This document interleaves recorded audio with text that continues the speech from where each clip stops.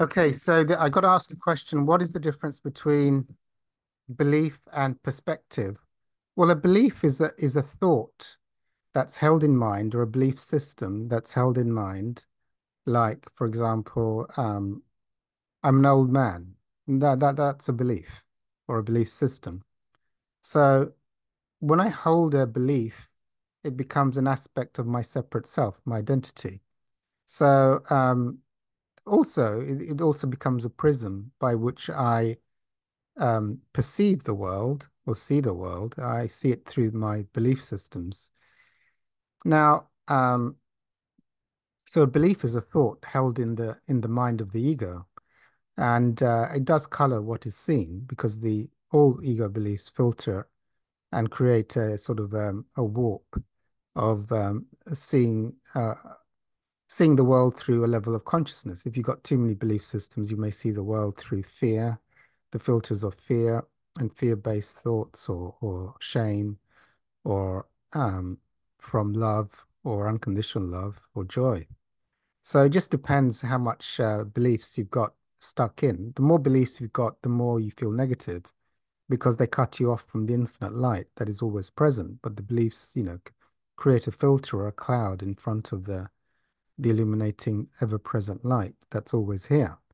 So more belief systems usually means you go down in level of consciousness and you have more filters, seeing good and bad, this and that, duality, me and you, all of that kind of stuff goes on, and which creates more of a feeling of separation and a perception of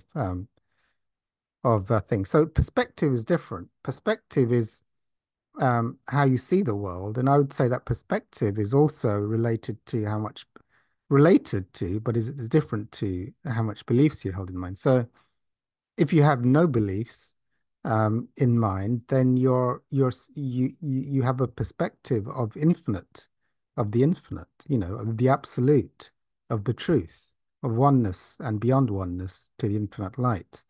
So you're what is seen, the perspective of absolute truth.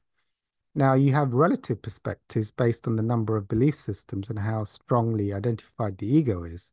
And these will give you different perspectives. So you might have the perspective at an advanced level of consciousness of unconditional love. If you've got more beliefs and more stuff in your ego, you may have the perspective of acceptance.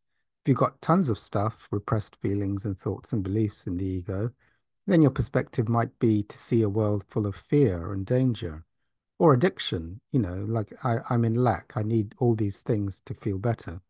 So, that's so that would be the difference, So I want to be able to have a perspective from a more elevated level of consciousness because I'll see things through compassion, forgiveness, through love, or even through the fields of oneness beyond all separation, dualities, and polarities.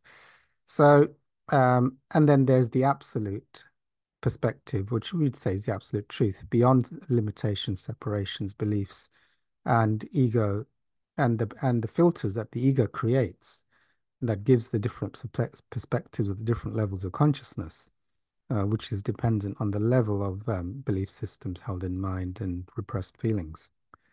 So that's the difference. A belief is really a strong thought or belief system held in mind.